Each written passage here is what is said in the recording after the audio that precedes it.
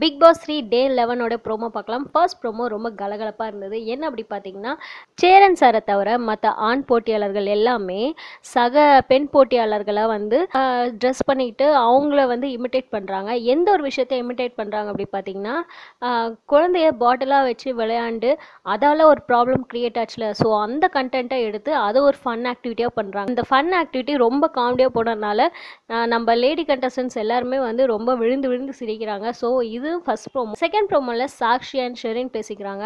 கண்டிப்பாக இவங்க 2 பேர் பேசுறது நிறைய பேருக்கு புரிஞ்சிருக்க வாய்ப்பு இல்லை. ஆனால் ப்ரோமோ பிஜிஎம் பார்க்கும்போது அண்ட் அவங்க 2 பேரை பேசிக்கிறத பார்க்கும்போது இது ஒரு லவ் மேட்டர் தான் தோணுது. அது மட்டும் இல்லாமல் கவின் வந்து அப்செட்டாக இருக்காரு.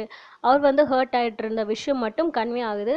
அவர் யாரால ஹர்ட் ஆனார், அபிராமியாலையா சாக்ஷியாலையா அப்படின்னு தெரியல. அப்புறம் கடைசியாக வந்து நம்ம சாக்ஷி அண்ட் ஷெரின் ஒரு வார்த்தை சொல்கிறாங்க.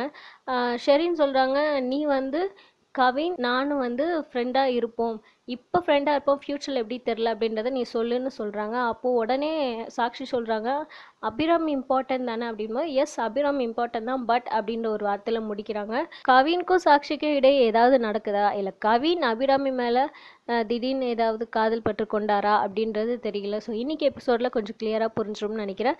தென் தேர்ட் ப்ரோமோவில் நம்ம எல்லாருமே எக்ஸ்பெக்ட் பண்ண ஒரு விஷயம், அதாவது நேற்று வனிதாவை அரெஸ்ட் பண்ணுறதுக்காக பிக் பாஸ் வீட்டுக்குள்ளே போலீஸ் போயிருக்காங்க அப்படின்ற ஒரு நியூஸ் வெளிவந்திருக்குல்ல. ஸோ அது உண்மை தான். ஏன்னா பிக் பாஸ் வீட்டுக்குள்ளே போலீஸ் வந்திருக்காங்க. அவங்க வனிதாவை கன்ஃபெஷன் ரூமில் கூப்பிட்டு பேசியிருக்காங்க போல். ஸோ வனிதா வெளியே வந்து ரேஷ்மாவிட்ட பேசுகிறாங்க. நாங்கள் வந்து போலீஸ் வந்திருக்கோம், ஸோ எங்களுக்கு வந்து இந்த கேஸை முடிக்கணும், எங்களுக்கு ரொம்ப ப்ரெஷராக இருக்குது, உங்களுக்கு வந்து 2 ஆப்ஷன் கொடுக்குறோம். ஒன்று வந்து நீங்கள் இந்த ஷோவை முடிச்சு வெளியே வர வரைக்கும் உங்களுடைய குழந்தைய கொடுத்துடணும், இல்லை ஒரு ஸ்டேட்மெண்ட் எழுதி கொடுத்து குழந்தைய காமிச்சா போதும் அப்படின்ற 2 ஆப்ஷன் கொடுத்துருக்காங்க.